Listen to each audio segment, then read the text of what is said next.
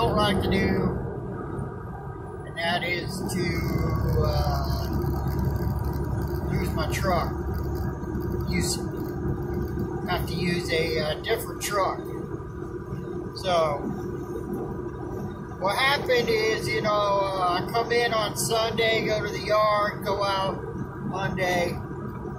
Every 2 weeks, you know, we get a service, so I come in. I know they're going to start about 6 a.m. So I come into Monday at the yard at about 8:30 in the morning, you know, and walk in the shop, and I see, you know, the mechanics all standing around with the computer plugged into the truck, and they're all, you know, talking and stuff, and I'm like, oh crap, I'm like, now what? So, anyway, long story short, I guess, when they went to back the truck up off of the pit or something, the clutch, something with the clutch went out anyway. Yeah, the automatics do have a clutch, I guess, you know, so. I know I had some, I did have some major transmission work done early 2018. So this is a 2017, by the way, Volvo 780, and got it right at the end of 2016, so we're on about 3 years now. And she got about 451,000 miles on it, you know, on Monday. So, you know, yeah, I guess it's kind of getting up there, but I guess this is a common occurrence anyway, because they were familiar with the problem, and they said, you know, it'll be in and out, ready to go, you know, by tomorrow, Tuesday. But in the meantime, I'm already, you know, booked to go pick up a load of books and go meet, you know, do my relay, because when I have to leave the yard late on Monday, I can't make it to Indianapolis to have my 10-hour break and come back, so we do a relay in Ohio.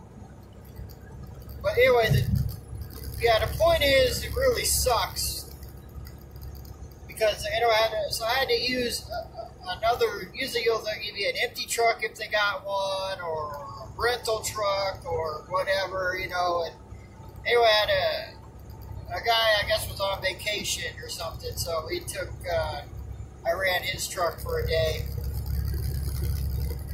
But what really sucks, man, is because, you know, you guys just seen, like, all that, you know, you go out and you buy all your groceries that I just bought last week and everything, and then you're out there, it's like, oh, you know, you're not in your home, your truck, your home, it's somebody else's home, basically. You got no food, so now, I mean, I'm out there freaking buying, you know, sliders from Arby's and freaking cream-filled donuts, and pizza at the Pilot, you know, just whatever, man, vending machine, potato chips, you know, whatever, just junk, just trying to get by for the day. I didn't have my damn food, and I'm not going to buy all that stuff on, you know, that expensive stuff out there on the road, man.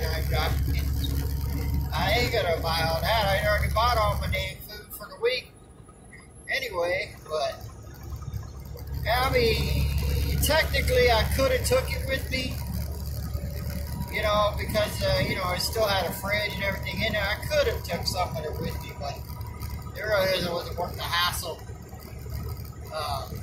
Basically, I took my phone and my shower bag and my phone, and I mean, that's about it. And my headset, you know, stuff, bare minimum, but, man.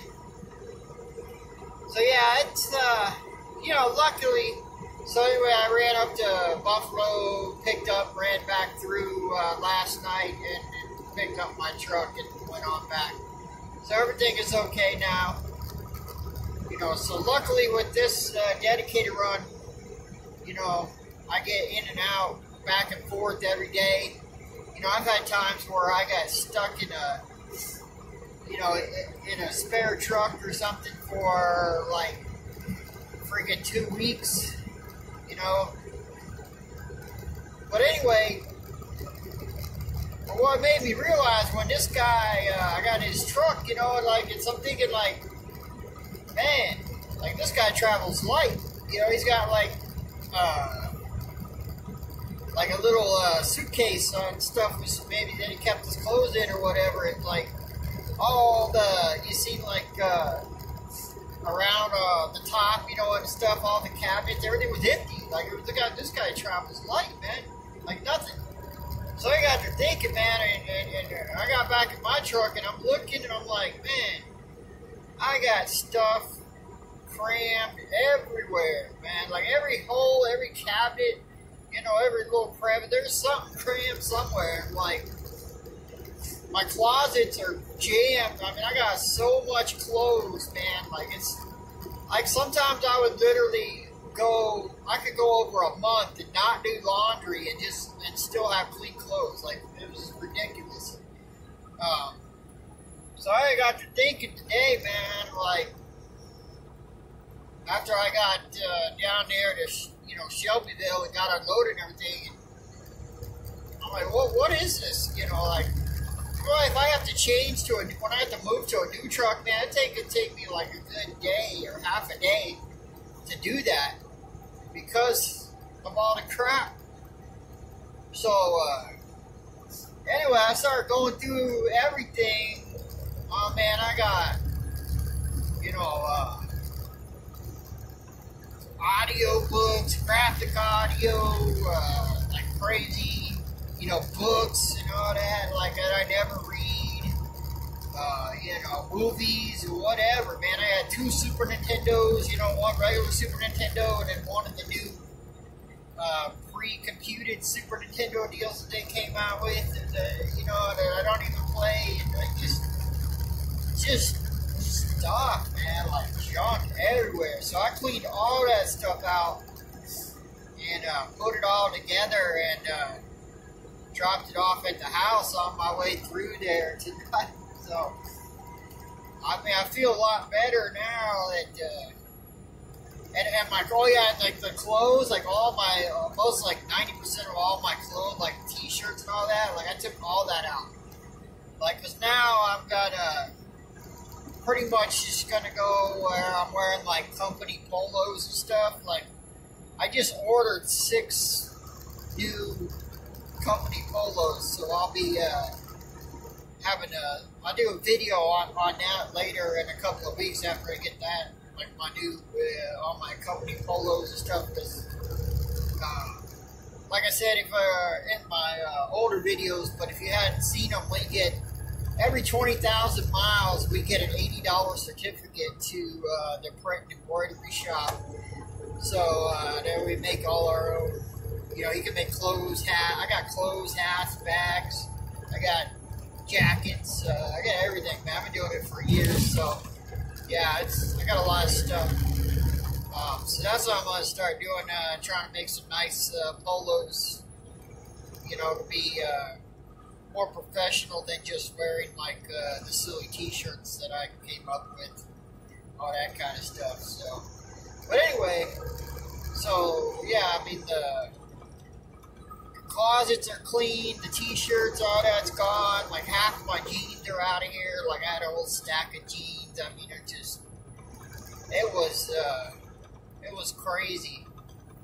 Just, I can't believe how much stuff I was carrying around for no reason whatsoever, man. Like, just, and you do that, man, like on the road, like, I mean, if you're not careful, like some people are just like that, you just start collecting stuff and don't even realize it until you go to move your truck, and you're like, oh my God, what am I doing with all this stuff? But anyway, I got it down now, so I'm happy with